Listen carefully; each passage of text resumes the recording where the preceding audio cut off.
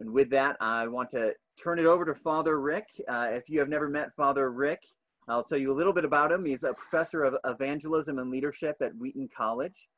He has just written the book, You Found Me, which is an excellent book.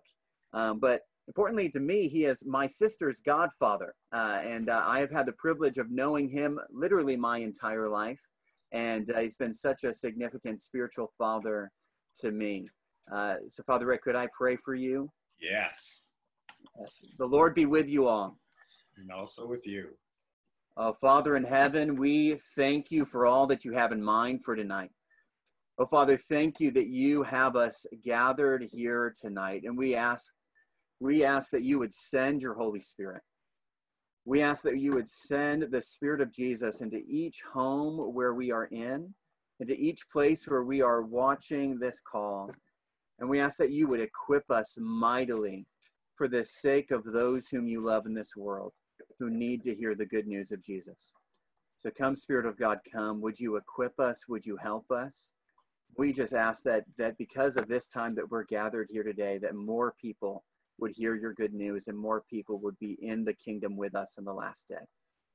We ask this for your glory, Jesus. Amen. Amen. Well, as my honorary nephew said, I'm Uncle Rick or Father Rick or whatever you want to call me, but I am a professor at Wheaton. I'm so excited to be here tonight. He's right. My middle son, Stephen, and William and Ann's daughter, Sarah, were baptized on the same day, same night, at Church of the Resurrection when it was way back in West Chicago. And actually just one church that's become many churches. And we were Sarah's godfather. They were Stephen's godfather. And it's such a treat to have seen how God has used Nate, how God has used the family. And it's been so fun to connect to Cornerstone West Loop, but also to the Diocese of the Upper Midwest. So I'm totally jazzed about this. I just want to start by affirming you. You got out on a Thursday night for an evangelism seminar. I bet you didn't picture that's what many of you, that's what you would be doing. But here we are. And we're talking about reaching our friends during this time. And I just want to, Lord, I just want to thank you so much for all of us gathered here. And I want to thank you for your nudge to the folks that have come together tonight, Lord. Plant seeds, do your work. Lord, we do love our friends and family. And we ask that you'll really give us practical help and inspire us, Lord, and give us energy in you. To make a difference in our friends' lives right now, to see you plant seeds and bring people closer to Jesus, for we pray in your name. Amen. So we're really in a stream. Part of why a number of us have showed up tonight is that the bishop, Bishop Stewart, has called us to start moving toward the heart of evangelism.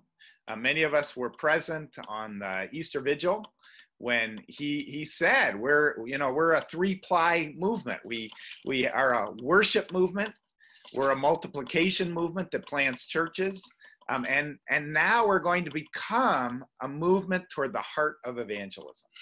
So that was his call, his challenge. At the clergy retreat that some of us got to attend, he talked about how he thinks the diocese has been really good at helping people come back to Christ or come alive in Christ when they sort of burned out on their childhood faith.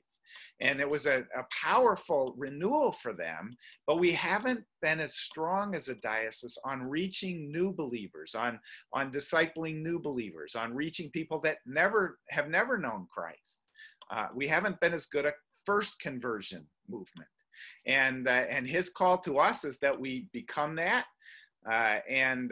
It's been fun. I've been working with churches across the country who have that heart to become what we call conversion communities.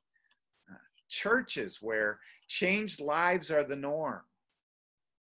And where 10% of the attenders are new believers in the last year. Can you imagine what our churches would look like if 10% of the people attending were new believers in the last year. And that's the kind of vision. Stuart texted me just recently, Bishop Stuart, and this is what he wrote. He first he referenced the book. He said, "I continue to be stirred by your book. Our Res Elders team, Steve, Matt, Brent, and me, will be reading it together over the next months. We hope we can meet with you about it." And then here's what I want you to hear. Oh, to see Res and our 30 diocesan churches become conversion communities. And I know that's the cry of his heart. And that's this is kind of a step to begin to pivot that way for the diocese. It's been so fun to watch other churches become conversion communities as we've worked with them in other parts of the country. But I long for my church to become that, and our diocese to become that. So I think as we think about that, it's going to change all three strands of that. Our worship will still be a movement. It'll be full of praise and glory to God, a movement of word and sacrament infused by the Holy Spirit, but it's going to become more attuned to new believers and to people coming in. Not that we're not, but we'll become more attuned, more hospitable. And the multiplication movement that we have, planting churches, it's not that that's going to change completely, but there will be a new DNA in our church planting that has a stronger tone and note of evangelism at the heart of it. You can plant churches and mainly gather believers. And I think God wants more for us than that. And so we've had we know how to do it with campus-based church plants, but often not for community-based church plants. And so there's a huge prayer for the release of lay evangelists. And so it's starting now, but it's funny, as we start now, right, we face this unbelievable situation with the pandemic. And it's a challenge for us. You know, we're sheltering in place. There's a new normal. For lots of us, it's a different normal. For some, it's busier than it was. For some, it's a furlough time. Some of us have lost jobs. There's so many different experiences we're having of the coronavirus. But it's a different normal than we've ever experienced in our lifetime. And one of the realities of it is that, you know, it's not going to be over tomorrow. Until there's a vaccine, there'll be kind of a continuous adjustment over the next year. And probably every 2 to 3 months, there'll be kind of a new normal.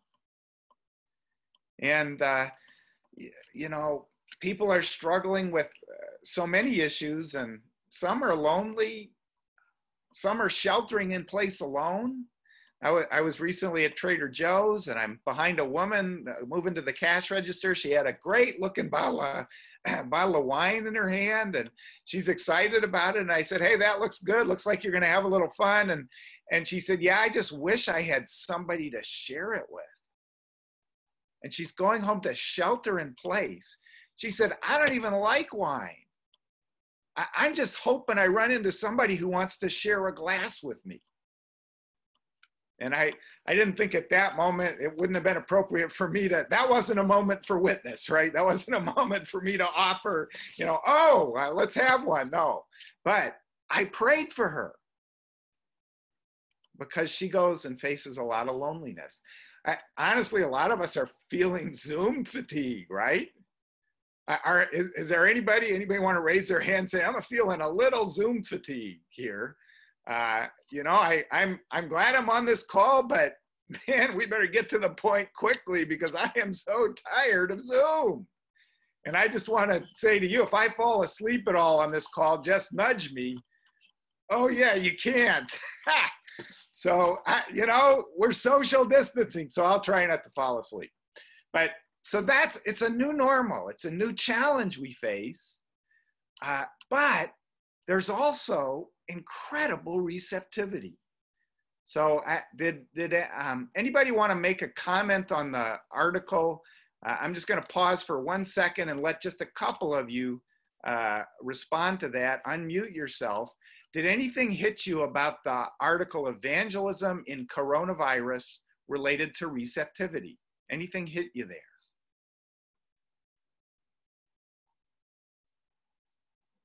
And what I'm going to say about sharing is, do it. No. And not only that, but make it short and sweet. And lots of you, when I ask a question, jump in. If you think maybe you should share, do it. So anything hit you in that article?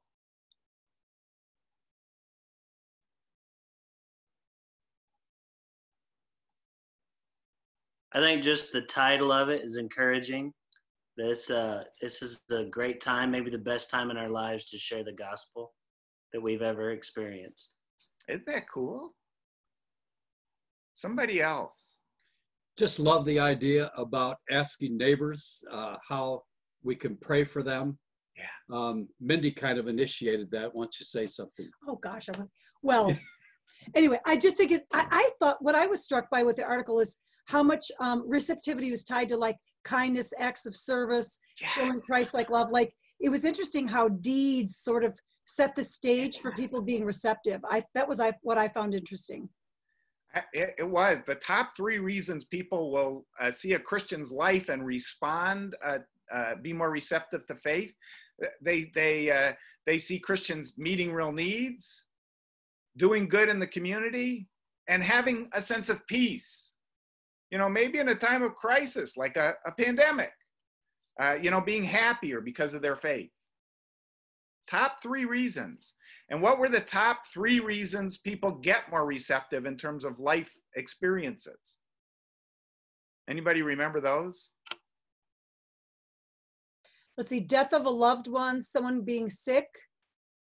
Yep, it was facing death, death of a loved one, loss of a loved one, and then a health crisis. So I wonder, do those have any relevance to us, at this time? So you realize there's this incredible receptivity, but you also realize there's this huge barrier called social distancing, right? And the social distancing means it's tougher to build new relationships, to get to the people that are in need and receptive. But I think another factor is we're tired, and somewhat we can be in our emotional caves, right? Our own sense of stress and fatigue may be our biggest challenge. I have a friend who has 2 kids at home, 2 jobs. They each have a job. They're both working from home. They're sheltering in place. They're not getting along. They're anxious about catching the virus. And in the midst of all that, they don't have a lot of extra energy to extend love or reach out to unchurched people. So, in that time, who has any energy for witnessing, but I want to ask it a different way. Is there anybody out there who has energy for witness in Christ? Anybody who has a source of strength that can move us beyond that inner barrier? Anybody in the house? Could a few of us at least raise hands or give a thumbs up or yeah, all right. Like, it's tough, but it's actually, this is the time we were made for. This is our moment. When you look throughout history, Eusebius writes about it, about the plagues in the early centuries of the church. When plague hit the city, the Christians stayed. They took care of other Christians. Then they took care of the pagans who couldn't escape. And when the plague had swept through, the Christians were left and the cities belonged to them because that was their moment. So I'm going to interview Dan a little bit. Dan is from Cornerstone West Loop, and I've just a couple of questions. So Dan, if you can get off mute. Already done. All right, man. So Dan, what are you doing and seeing and noticing about people these days? Well, I guess one of the things I've been doing is being deemed an essential worker. And what I do is I'm a paramedic for the Chicago Fire Department. So in people's worst moments, I'm being called on to be there for them. I guess so in terms of my schedule hasn't really changed much, being that essential worker. And a lot of the things that Rick was hinting at, you see in people. And I'd like to add to that is that there's just this sense of, and all of us feel it, of heaviness, of fear, anxiety in place. One of the major differences between Christians and non-Christians is our foundation is steady and secure in Jesus. This coronavirus pandemic has brought this fear because almost every single thing you could put your identity in has been taken away. And that's, whether that's your idea of controlling your schedule, your job security, your health, how much money you have, the sports you root for or play, activities you do, all of that has been taken away. And so that has just left a huge vacuum in people's lives. What do you feel like, Dan? What have you learned that might kind of be applicable to this issue of witness during this kind of a crisis? What have you learned? Yeah, so also in my church, I'm a city group, a small group leader, and going and talking with other people, talking with people at work. There's two major things I want to acknowledge first. And Rick, you were already talking about is that some of us on this call have experienced huge loss. And the idea of being able to give out of myself stings, and you kind of wonder, how can I give more? And another aspect is the apathy that kind of just being at home all the time is creating. And it's in us to kind of keep going. But as I think that was wonderful, what you were saying is that when we are at our weakest and we turn to Jesus, we witness a power that is beyond what we could experience without this time. I think there's been challenges for me, and I want to pull up just a Bible verse that has really hit home for me this time. And it's 2 Corinthians 9, verse 8. And God is able to make all grace abound to you, so that having all sufficiency in all things at all times, you may abound in every good work. And Christians, we tend to create worlds where faith isn't actually necessary, that as long as I can do it, I'm okay. And this verse has been, something I believed in, and until you actually have to apply it, you don't realize how short your faith actually falls. Like, it's easy to give abundantly when you have an abundant supply of toilet paper. But when you're down to your last few rolls and this verse is claiming that God is going to give to you, even when your toilet paper runs out, that's when you start challenging, like, do I actually believe this faith? And is this real for me? I think one of my mentors in college really said it takes a while for things that you know in your head to move down into your heart. And that's been a challenge for me, is this is changing. Yeah, when you and I talked, you had mentioned the thought of you gave a roll of toilet paper away to somebody, and then suddenly you had the fear clutch your heart that, am I going to be provided for? Mm-hmm. And that was powerful for me to hear that from you. And then you go out and you risk your life in a sense. Mm-hmm. There's a risk factor when you're on the front lines of taking care of people right now. And what's that done to you? Well, that's also grown a lot of trust in God. All these stories throughout the Bible are all well and good to hear as kids. And hey, that's great that God saved Shadrach, Meshach, and Abednego from the fire. And it's wonderful. But then these were just normal people. Everyone in the Bible were just normal people, just like you and me. And the one, just for my namesake, Daniel in the lion's den, has been huge for me.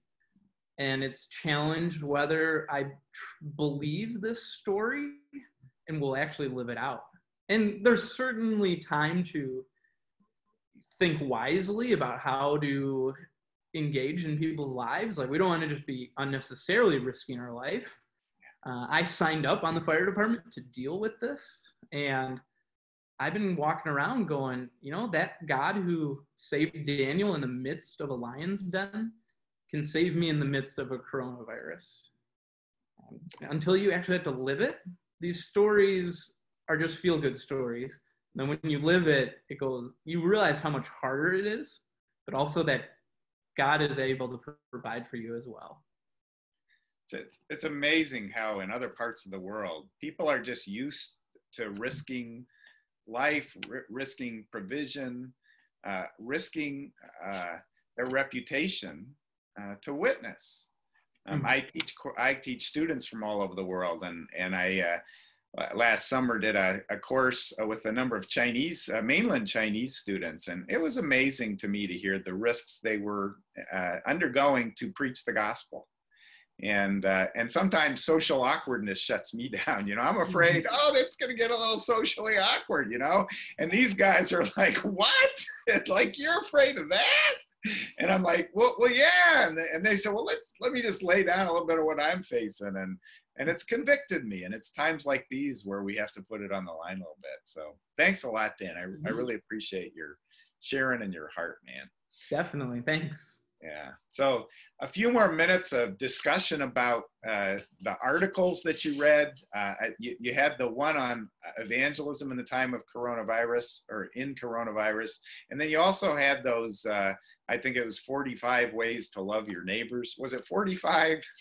I don't have it in. I think it was like 45. What hit you from those? Jump in, share a bit. Oh, 35, sorry, 35.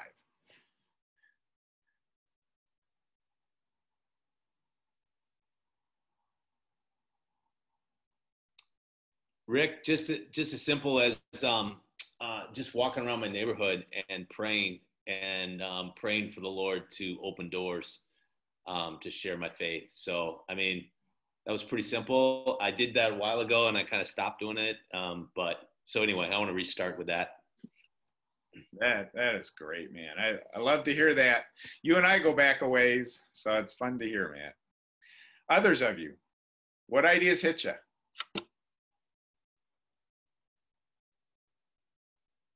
I liked really simple, practical things like leaving a note in your mailbox for your mailman, or, you know, leaving some cookies on the doorstep of your neighbor, something like that. Just something anybody can do.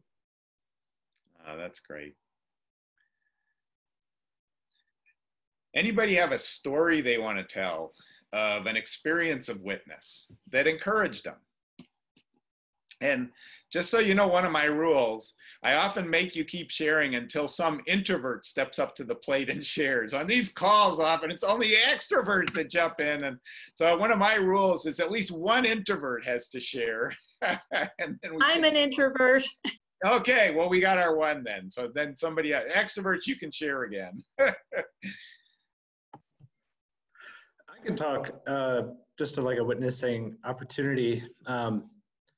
Last week, just felt led to talk to a guy who is rollerblading in an alley, and I asked if I could pray for him. He declined, but on two factors: one, just okay, Lord, I will follow, and then just how receptive he was. Like, something that really stood out to me is how, like, not necessarily desperate, but how much people are just willing to engage. You know, if you say hi and like be safe still. Like, this guy was not trying to get away or out of the conversation, but very much like wanting to talk and telling me all about himself. It was a really encouraging thing to experience. I love that. Thanks, Ken. Somebody else, one last story of witness. Somebody else. I know when you say last, then you feel like, well, mine's not good enough to be the last, but give it to us anyway. I'll share. My husband and I put letters in our mailboxes. Just, we were going to be praying with our church Psalm 46 every day and praying for them specifically, and met an elderly neighbor for the first time a few days after that, and she said encouraged her to read that and start reading it every morning too, since someone else was reading it, and it was a special way to meet and then build a relationship. Oh, I love that, Lauren. That's great. Well, good. So that's kind of segment one. It sets up. Here's our context, but it's kind of segment 1B, because segment 1A was God's calling us as a diocese to move ahead into the heart of evangelism. So the next thing I want to talk about then is I want to talk a little bit about relational evangelism and the Frank list. I want to introduce you. Some of you got introduced to it at Cornerstone West Loop. Some of you maybe at another point, but here's the basic idea of this section. We will have opportunities to witness to strangers, to people we run into, like the skateboarder or like a neighbor we've never met and we put a note in their door. We will have some of those opportunities. Some of the ideas that were put in, like make a pharmacy run for an elderly person or a grocery run. And that might be somebody that we only know a little bit, an acquaintance. But in times of crisis, people tend to turn to people they trust. And your most fertile, fruitful area of witness right now is people that you already have some level of trust with. And so the focus for our witness during coronavirus is really to do all that we can to be intentional and loving and taking opportunities to share and pray with people where we already have trust. And so tonight, we're going to sort of focus on that. We're going to drill down into that. I want to deal with just a couple of questions I often get about this relational evangelism and the Frank list and witness. Since you all are on this call, you probably believe that this is something you should do and something you want to do. And I praise God for that, but I do know that evangelism, witness, can be a hard thing for us. It involves putting ourselves on the line. A recent survey said millennial generation doesn't want to tell other people that they're wrong about what they believe. And so evangelism can feel risky. And so a lot of the millennial generation would say, well, I don't know about sharing my faith. I can share that God's important to me, but I don't want to share that they need to change, because that feels judgmental. And so there can be some barriers to being a witness. Some people feel like, that's just not my gift. I'm not good at that. And so I just want to sort of address a couple of things about that. I want to give just a really brief biblical basis for what we're doing tonight. Matthew 4:18-19 is one of them, where Jesus defines what a disciple is. He goes around to the disciples, and you recall he started with fishermen, and he said to them, "Come, be with me, and I will make you." Can somebody finish it for me? Joel, come on, finish it for me. "I will make you a fisher of men." Fishers of men. I will make you fish for people. Right? Jesus boiled down discipleship to three really simple things: be with him, be like him, and fish for other people who don't know him. Like, at the heart of it, we pray and experience intimacy with Jesus, and we fellowship and help each other become like Jesus, and then we fish for other people to know Jesus.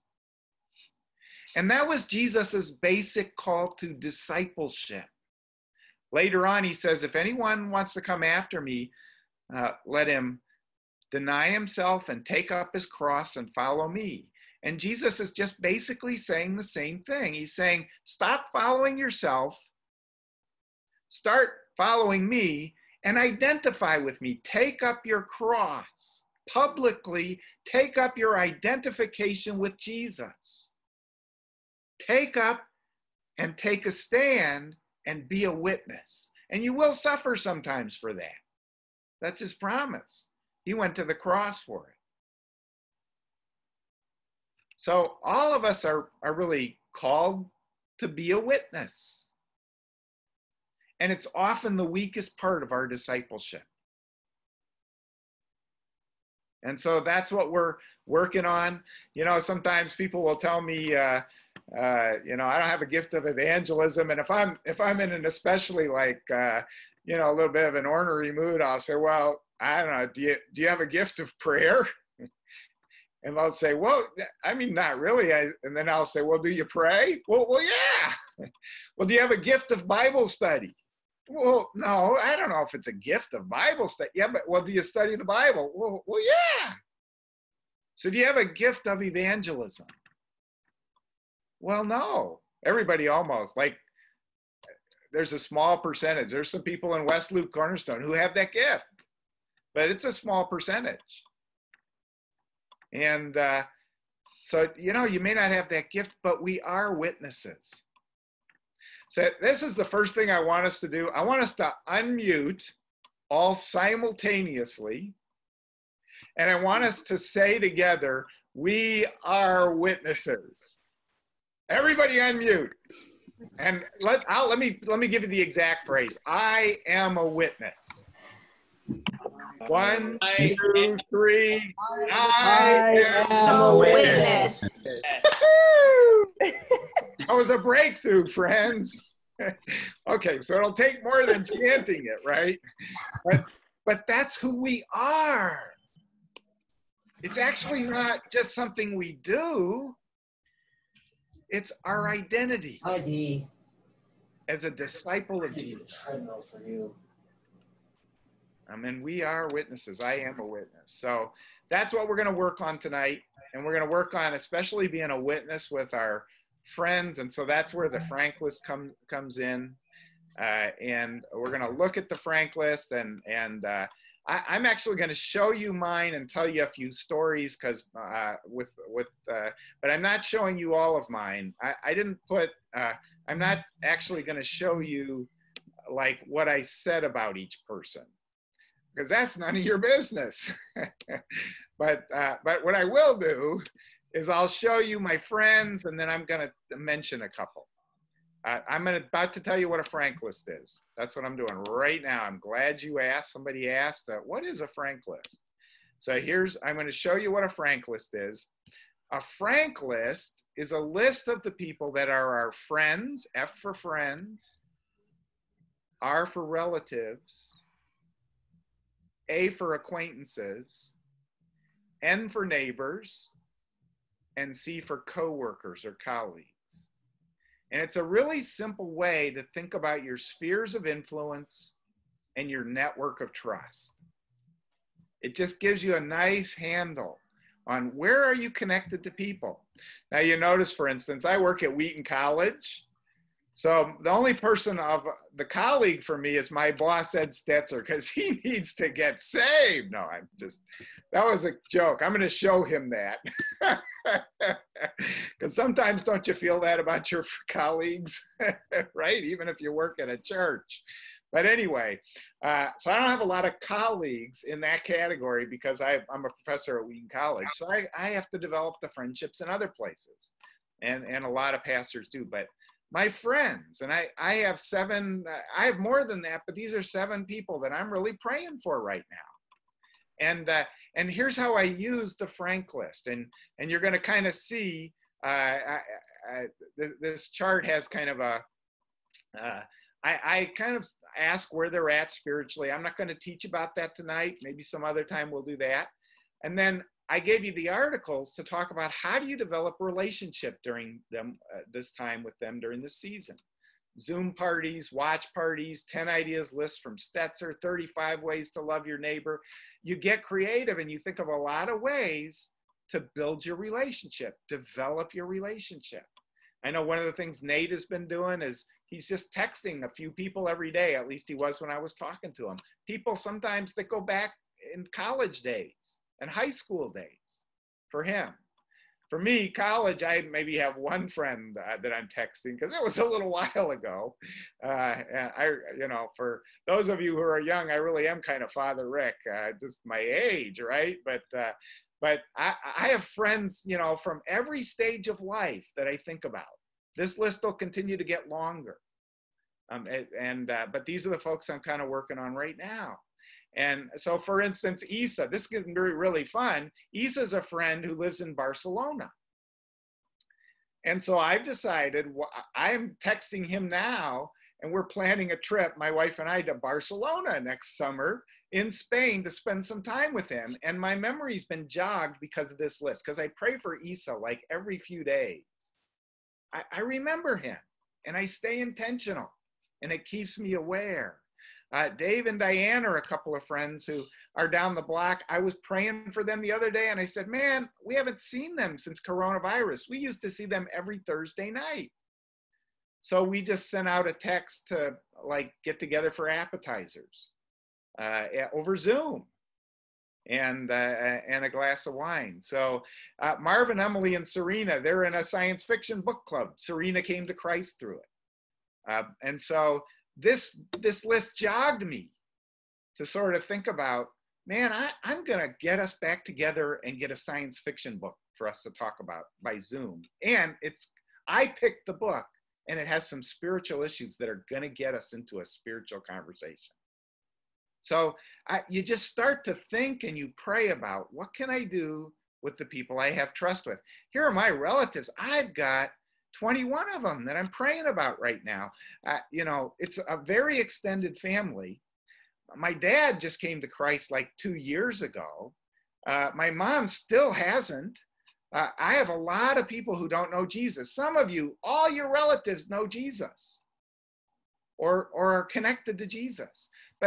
So I have a lot of work to do here. You'd expect at my age, I wouldn't have so many extended friends left who didn't know Jesus, but I'm working with a different one. So just to give you just one example here, one of them is one of the family members, and his job isn't working right now. So my wife and I prayed about it, and we felt we're working, so we need to send them a gift. And he's a person I've had incredible spiritual conversations with. And this is a next step to invest. So I have acquaintances. These are people at places I'm doing pick up and carry right now. Neighbors. This was such a good list for me because when I thought about neighbors, I realized where I had trust and where I didn't. And then I had to think about, how do I get intentional with them? So that's the Frank list. And I want to suggest, I'm trying to figure out how to stop share here. There it is. So that's the Frank list. And now I'm going to have all of you do one. And I want you to get out the sheet that I sent you. Can everybody pull that up? And I will show it to you just in case. And you can just take a piece of paper and jot it down on that. But we're going to fill this out for a few minutes, and then we're going to go into small groups about it. But I would suggest to you, here's my challenge. If you heard about this in church, because we did this in our church and I talked about it for 5 minutes, if you did this, then expand it during this time. Because the more you expand it, the more you're able to be intentional, pray for people, listen to God's Spirit, let God nudge you. And it's incredible what God could do during this time because people have needs. And you're the person in their life. So pull that up. Here's what I just want you to do is go, I'll share this really briefly. If you don't have it, they said they're going to upload it and you'll be able to get it there. So I'll just show it to you on the screen. I think it's this one. I'll do it up. And all I want you to do is to go to this card right here. You see this outreach temperature card? I'm going to have you fill out the first half of it. Put your name, put the date. If you downloaded it, do a save as, and then start with friends, relatives, acquaintances, neighbors, and coworkers. And all I want you to do is put 5 names down right now. If you have some already, just put 5 more. If you don't have any, just put 5 names down in those categories. And then I'm going to have you do something with those names after that. And then just this current outreach temperature thing, I also want you to take a quick look at that. This is not a precise or scientific thing. It just gives you a way to do a gut check. Where am I at in my passion for witness right now? And you can see 1 is ice cold apathy, 3 and 4 are growing passion, 5 and 6 are growing practice, 7 and 8 are growing impact. And then in 9 and 10, boy, you're flying, you're seeing people come to Christ, and you're also influencing others. So 0 to 10, where would you put yourself on that? And what I'm going to have you do in small groups is talk a little bit about your frank list and a little bit about your temperature and why. So take a few minutes now before we put you in small groups, work on that. And if you have any questions, feel free to ask them, but spend a little bit of time working on that. I should have asked for the violin player now, so I'll hum for you. Does that work? I have a terrible voice, so. And if you were able to do some violin, we'd all love it. Be thou my, no.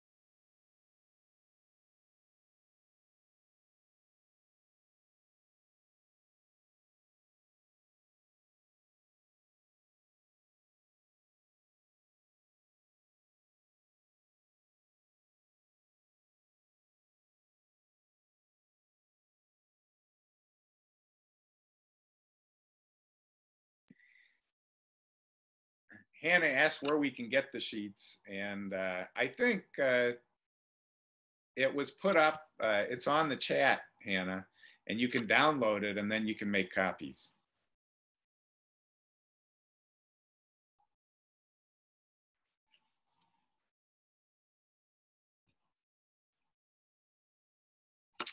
Well, we're going to go into small groups now. We'll be there for about 10 minutes.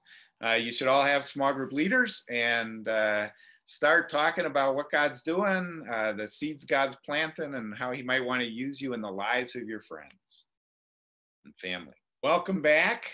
I hope that you enjoyed that sharing. You know, it's always a great thing. One of the things that I've discovered about witness is we often don't get encouragement or accountability in that area.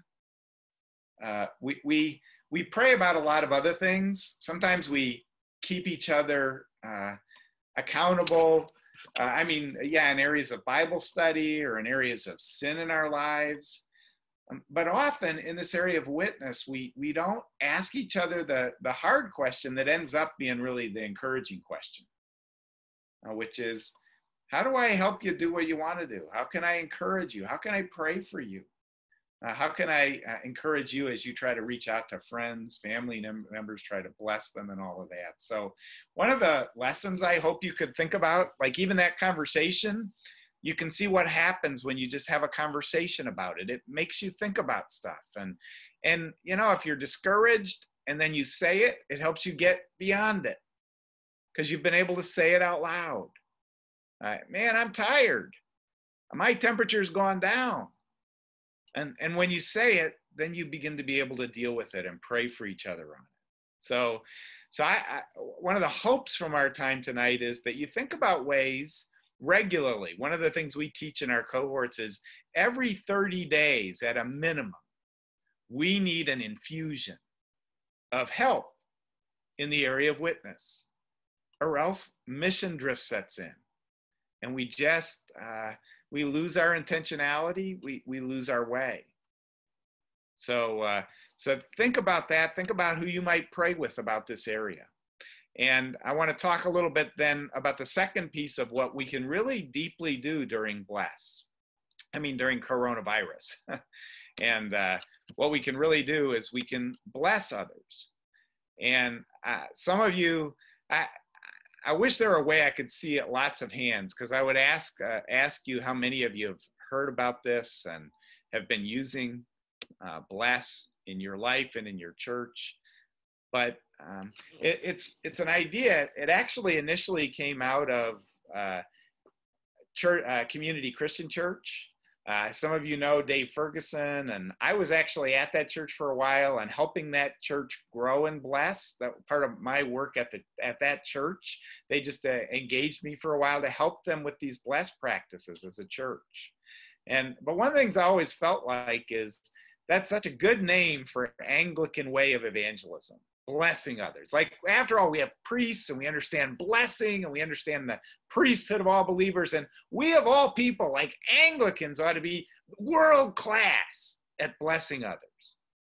And we have this opportunity, I think, in witness to reframe what it is. Some of us think about evangelism as standing on a street corner, and praise God, those of us who have the boldness to do it and see God use that. But a lot of us, if that's our view of it, we just won't ever engage. And so many of us need a paradigm shift in evangelism that's not quite so invasive or quite so extroverted or quite so sales-like for some of us. We need a little bit of a different paradigm. And that's what this blessed paradigm of evangelism can be. It's based on Genesis 12, 1-3, where God says to Abraham, I'm choosing you, I will bless you. Those who curse you, I will curse. Those who bless you, I will bless. And through you, I will bless all the nations of the earth. I almost feel like we could have said that together, in unison. Because God's mission is a blessing mission.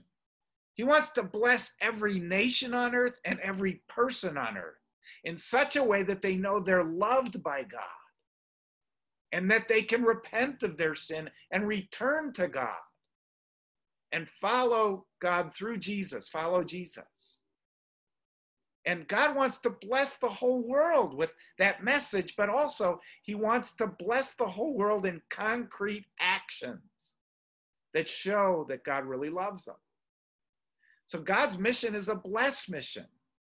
I don't have time to tell you the whole story, but there was a study done of a Thai mission group, actually 12 of them, in Thailand. And they were 12 different businesses mission groups. And 6 of them started a business mainly so they could preach the gospel and convert people.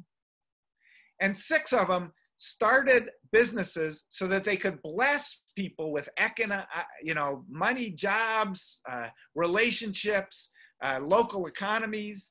And they also wanted them to accept Christ. They had an intention about that, but they were there to start businesses. And just really, I wish I could tell you more of the story, but really briefly, the converters and the blessers, that's what he called them. The converters started business mainly just to preach the gospel and convert people. The blessers started a business mainly to start a business and bless the economy and hire Thai people.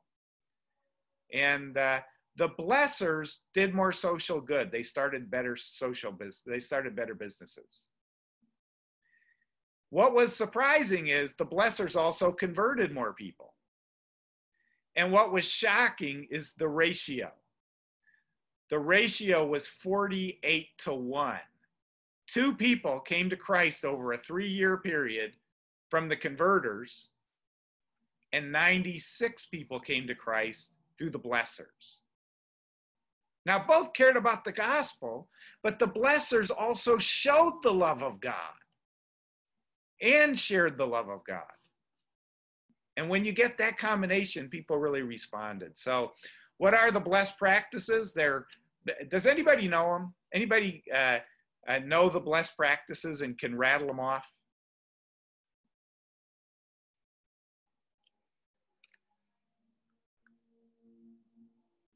Oh, somebody's going to read them. That's good. Yeah, Zach, you know them. Go ahead. Begin with prayer. Yeah. Listen. Yeah. Eat. Yeah. Serve. Yeah. Share. Share our story. Yep. So begin with prayer. Listen. And it's on your sheet. That's why any of you could have shouted them up anyway.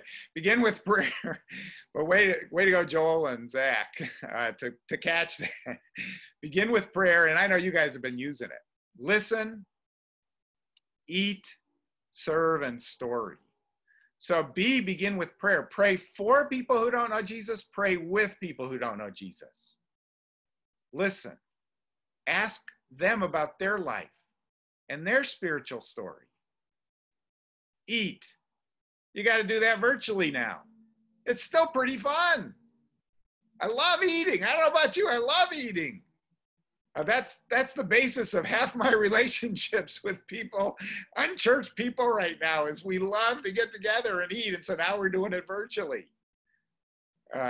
Serve.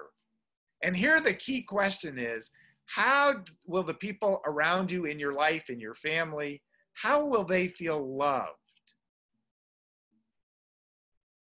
Think about their language of love. The people in your life, how will they feel loved? Is it a note? Is it a gift? Is it affirmation? But whenever we love people well, is it just quality time? That's listening. Don't do the touch thing. That's the 5th language of love. Some of you know the 5 languages of love. You can do that with your partner, whoever's you're sheltering in place. But right now, that one's not going to work. But the other 4 languages of love do. How can we serve people so that they feel loved? My dad is so cool. I tried to love him. He came to Christ a couple years ago, and he's now doing that with his friends. He's actually working now to renew his whole church. He read my book. He got my pastor of my book. Now he's been asking for resources. He's feeding his pastor these resources, and they're trying to turn a whole church around to reach out. And I just love what he's doing. And he's been practicing this. And I just have to read. I tried to encourage him. But he recently just wrote me a text and just expressed a love for me well. And I just have to, I don't know, this will be more meaningful to me than to you, I know. But here's the text he sent me. And this is the kind of text we need to be writing to people. My dad wrote, and I need to tell you, my dad's not a guy who expresses love very well. He didn't hear that he was loved until he was 21. That's the first time somebody told him that they loved him. And he wrote me this text. He says, as I grow older, I don't typically spend much time regretting the things I can no longer do. Today was quite beautiful, and I took an early morning walk. On the way back, I really wished I could pick up my canoe and my 5-year-old son and go fishing on Twin Ponds. Big heart. So my dad took time to just tell me he loved me, and he doesn't, he's not good at saying that. I have never seen my dad use a heart on a text in my life. And he used this big red heart to say that he loved me. And that I was his 5-year-old son. That's one of my favorite memories when I was young. We went out in a canoe. I was carrying it. I thought, the very back of it, he was actually carrying it. And if he'd let it down a little bit, I'd have been wiped out. But we fished. I caught more fish than he did. It's the first time that happened and the last, because he let me. he took all my fish off and put all my worms on. But that said he loved me. And that's the question we want to be asking during this time. See, so many of us during coronavirus have kind of empty tanks. A lot of us do on this call. And we don't have a lot there. And somehow, though, this is our moment because nobody does. And we can ask Jesus to fill our tank enough to be able to let that spill over a little in acts of real love to other people. Hey, listen, here's also an intriguing thought about serving people. Sometimes when you ask for their help or their prayer, that's the most powerful way you can love them. And I regularly ask my unchurched friends to pray for me. And sometimes that's more powerful, much more powerful than when I offer to pray for them. Because when I offer to pray for them, it's like, oh, you're really hurting. I'm the spiritual guy. I'll pray for you. I mean, I do offer to pray for lots of people. Don't get me wrong. I want you to do that. But I often find it's even more powerful when I ask them to pray for me. I have a lot of unchurched friends who pray for me. And I think God hears their prayers. Sometimes more than he hears the prayers of my Christian friends. Because God, is very powerfully at work to want to show them that he's alive. So, and then story, telling our story. You saw a lot of different things we could do there, sharing our story. So sharing Jesus's story. So here's what I want you to do. Get that worksheet out again.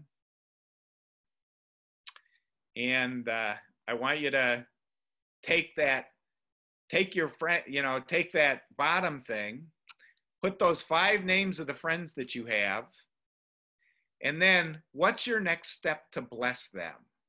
What are you concrete, and pray about this. It's not just making it up or having it come out of your activism. It's asking God, how can I love them best next? How can I bless them?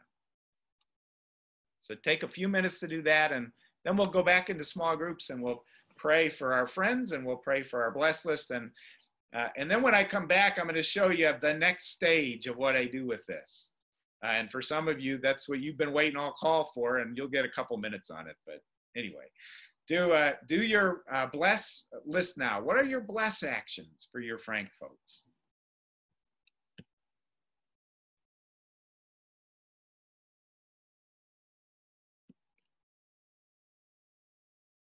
It's on the same card that you listed your Frank people.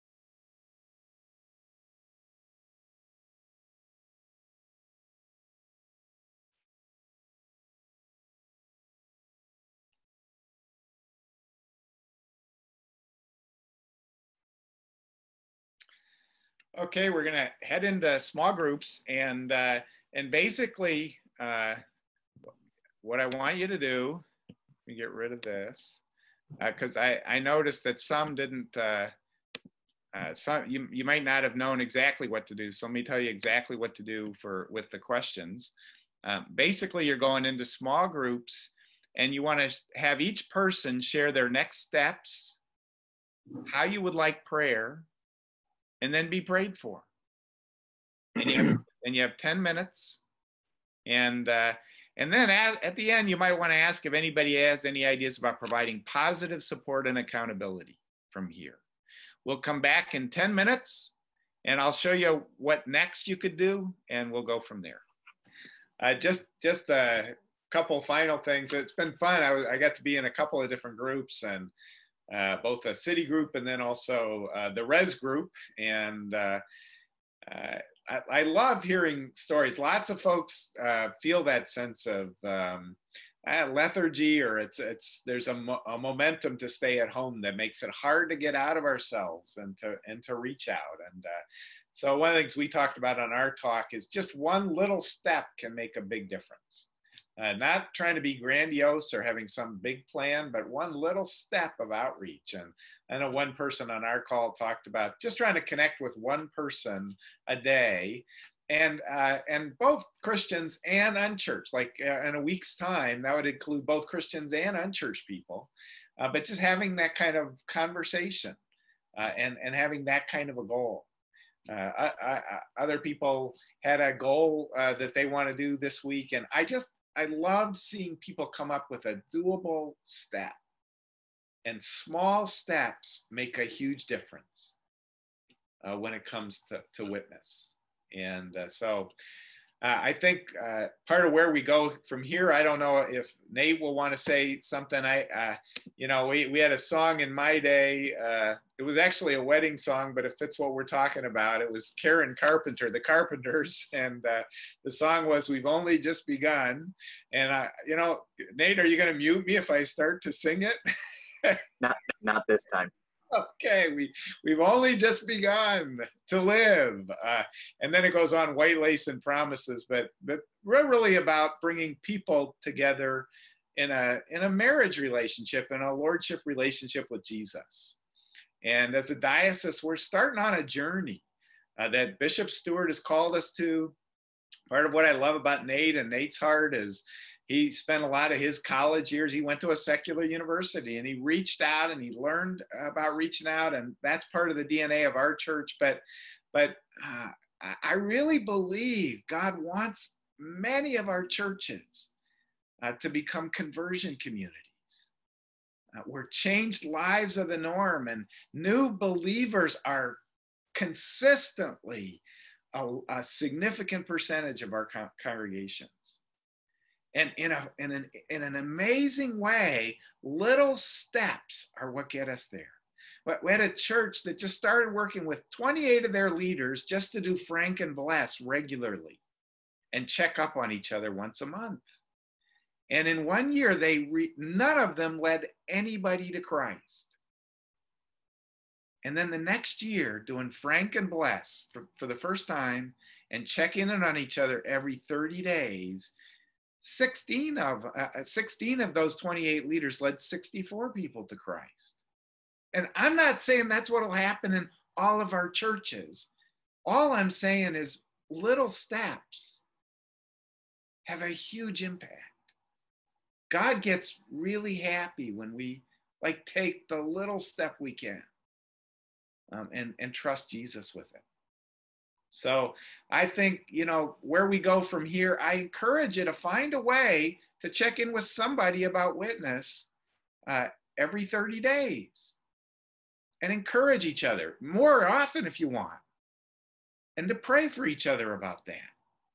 And I encourage you to follow up on the Frank and Bless list. And those of you who are rectors or pastors or lead leadership teams, have a time every 30 days, at least, with your leadership teams that you check in about this. Frank and Bless. It's easy things to remember, and as you check in, people actually get encouraged enough to like take a step and be a witness. And then I think, I hope we have a cohort in our diocese. Aaron Damiani and I have been talking about this for like 2 years, right, Aaron? Is Aaron, I know he was on this call. I don't know if you had to step off at all. Yeah, but I'm here and totally. Right, man. We've been talking about this for 2 years, right? Yeah. We've been trying. I remember we talked about it first at the Gospel in Our Cities conference. Exactly. We ran into each other there, and you said, man, because we've been doing cohorts for 8 years. Actually, Father Stewart was in the first one, Bishop Stewart. And Aaron found me there and said, man, I want that. I need that encouragement and prayer. And man, if you got tools like this that I can keep on learning from and passing on to my people, it could really make a difference. And Aaron said, that's not because I'm a big evangelist. I need help in this area. And I just love your heart, Aaron. And so, I'm hoping that God really raises that up in our diocese and we go on a journey together where we encourage each other and pray for each other and see God do a miracle to just pour out his Spirit and make us a movement of worship, multiplication, and evangelism. Amen? Amen. So from follow up ahead, Nate, say what you want and send us off, man. Yes, thank you, Father Rick. Let him a little Zoom clap for leading us tonight. Oh, we have to be generous with our Zoom claps. Thanks.